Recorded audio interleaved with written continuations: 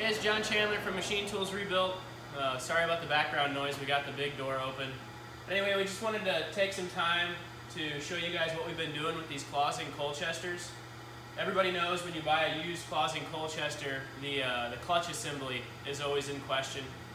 And so what we've been doing is we've been converting them to an E-drive kit, we call it. Basically what we do is we take the clutch assembly out and we reconfigure the clutch so it's a solid drive. We totally eliminate the clutch, and then we install a variable frequency drive, and we install some limit switches on the handle linkage in the back so that we can get a dampened startup and stop just like a clutch, only electronically. And then it eliminates the clutch issue.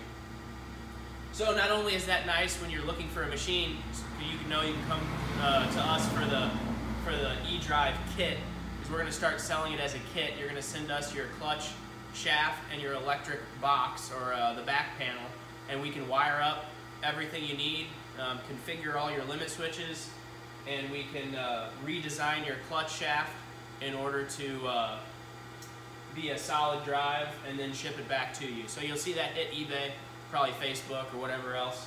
But anyway, so what that does is it allows you to program your startup. So in this scenario, we have a 3-second startup, and then we have a 3-second braking cycle.